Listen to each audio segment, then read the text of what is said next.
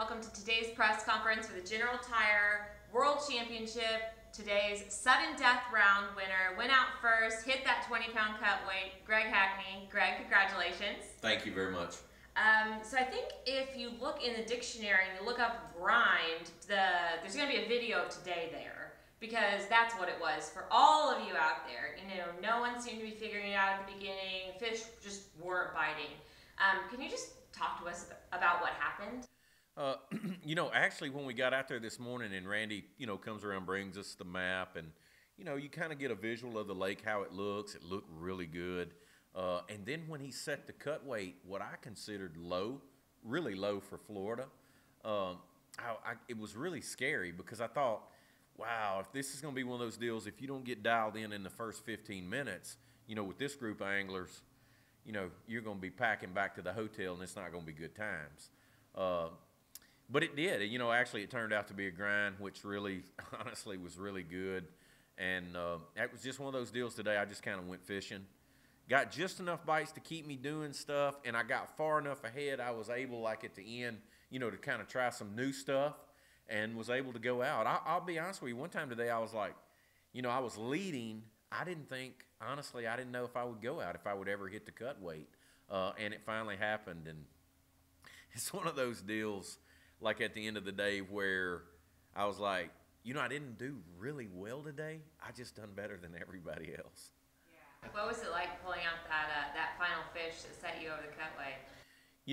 It's a funny thing. I swung that fish and it came off, and I have received a penalty, which I will serve in the first couple minutes of the championship round. But when I swung the fish over, I actually knew the fish. I thought there was a chance it was fixing to come off.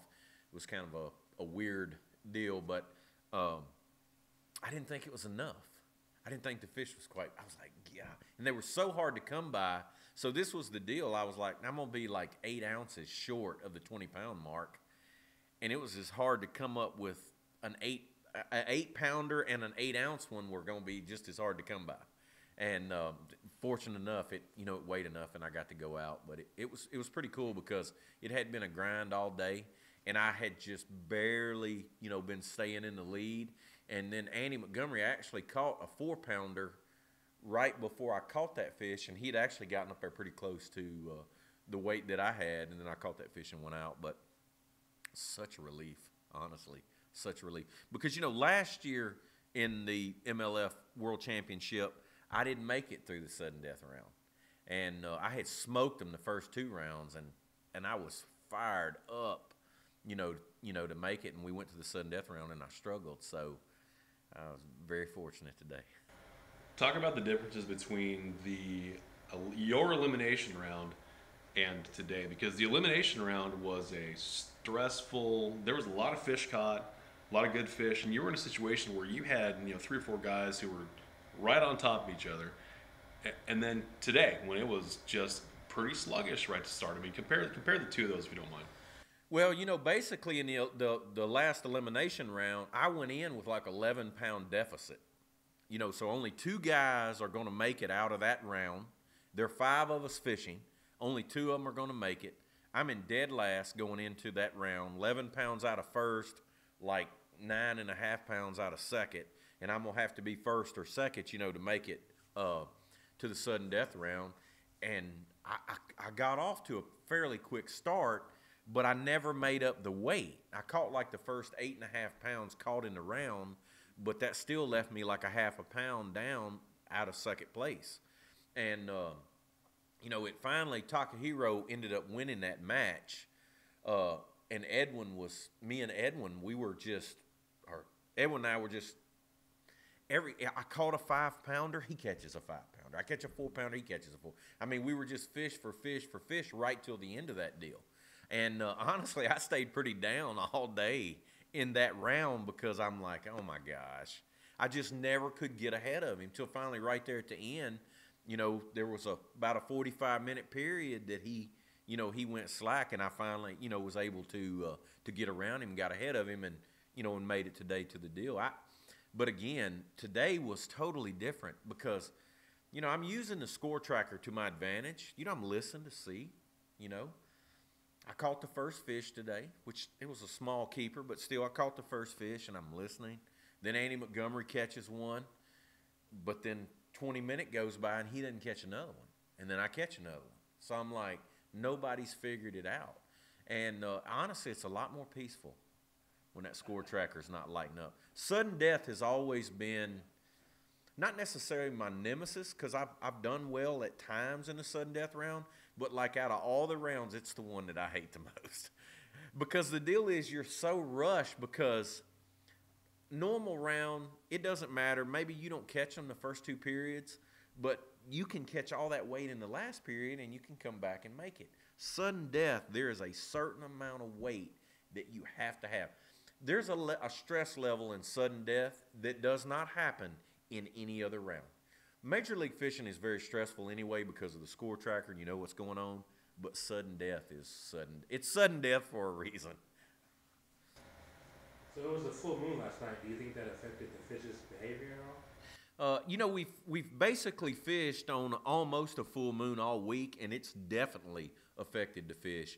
We're not getting a really early start in the morning, which honestly is playing to our advantage, in that typically on a full moon, you will have a very, very small window of opportunity right at sunrise.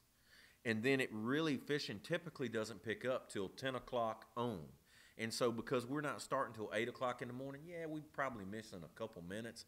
But realistically, because we're fishing later in the afternoon, I think if you'll look, now I'm not sure about the guys who fished on the second day. I don't know how they did, but I think if you look at all the rounds that I fished in, you can tell that fishing got progressively better from 10 o'clock on every day, and that's a full moon situation. And today we also had a cold front that blew in also. That really seemed to have a negative effect. Like most places, and it could be because typically when a front pushes in like that, the fish will feed real aggressively right before. But I think something about the full moon and the cold front kind of shut them down this morning completely, when we started. And it never seemed like they got super aggressive. Like all day long, I just had to fish real thorough. And in the other rounds, when they would turn on in the middle of the day, you just get around them. They'd boil the water when they got the bait. They were super aggressive. These fish today, they never got like that. They never, and I can, there's 6 of us out there doing all kinds of different stuff. It's not like everything's not getting tried, and nobody lit them up. Like even with me, yeah, I won the deal, but it took me all day basically to do it. Fish here and a fish there, and you just had to fish. You had to fish everything you come by like it had a fish on it to get a bite.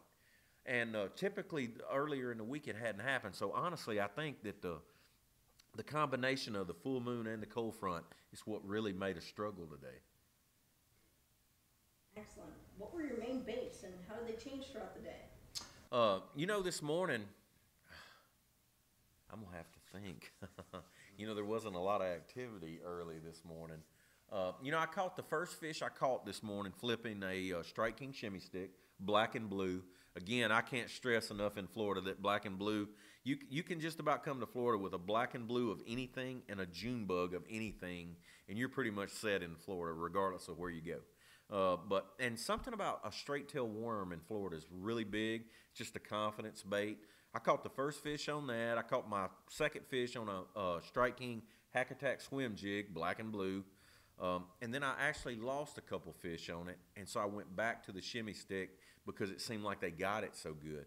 And basically, I was just rigging it up on a straight shank hook, an 1/8 ounce Strike King tungsten weight, and just flipping cypress trees with it. And those fish, I feel like that I was catching on it were either pre-spawn or spawning fish. They were all really healthy. They actually looked like females that were full of eggs. The wind has played a big role in fishing this week. Do you think it had some effect on today's fishing? This morning, the way I was fishing, I probably really didn't need the wind. And then this afternoon, going out in the last period, I actually threw a vibrating jig. Strike King has a new vibrating jig called the Thunder Cricket. And I basically matched it with a Strike King Rage minnow on the back. And it was the first time today I actually caught fish on a moving bait. Earlier in the day, it seemed like I just had to crawl that worm around those trees to get them, And I got in that wind this afternoon, and actually warmed up and clouded up this afternoon, and I caught my last 4 fish on that bladed jig on the Thunder Creek. Greg, when you answer my question, I know you brought up last year, and I want to bring it back up again. Maybe a little stab to the heart for you. So you set some Major League Fishing records. You had 117 pounds, 61 fish in your 2 combined days of fishing. Then when we went to the sudden death round, had a 32-pound cut weight, and you ended up 5th, just outside of that championship cut. How did you feel when that happened last year? And then how does it feel that you won that same round this year? You know, last year, honestly, I was totally crushed. I mean, I really was. I was so fired up. I'd caught so many fish and was, you know, on a small – the cool thing about that deal was, you know, because there's not many of us, we're fishing smaller venues or smaller lakes than we, say, normally would when there's 100 guys out there. And so the cool thing about those first 2 rounds were that here I am on a lake. I'm sharing a lake with, you know, 5 of the best fishermen on the planet, and I'm beating their brains out. And it's not like there's any secrets because we all can run round and around the circle and look at one another. And to figure that out and to be on but that's fishing. That's this sport. To be on an all-time low, on an all-time high, and then go to the sudden death round and basically feel like I fell flat on my face. It's, you know, fishing's a very humbling, this whole deal is very humbling. And I'm very fortunate to be, you know, getting an opportunity tomorrow to fish in the championship round. I don't really know how, I'm fired up. I'm also, this is the other thing people don't realize. When we come off the water, there's such an adrenaline dump. You just crash and burn. Like, it's so weird. You will have so much energy right up till it's over with. And when they say lines in or lines out and it's over, you just, I don't know how to explain it. But so right now I'm on that adrenaline dump. In the morning I'll get it all back. Because I'll be honest with you, all the guys who do this, the biggest reason they do it, it's not for the money. It's not for anything but the adrenaline rush. This is such an adrenaline rush that if you could bottle, you know, a squincher's good, but if you could bottle what goes on out there on the lake and put it in this bottle, it's priceless.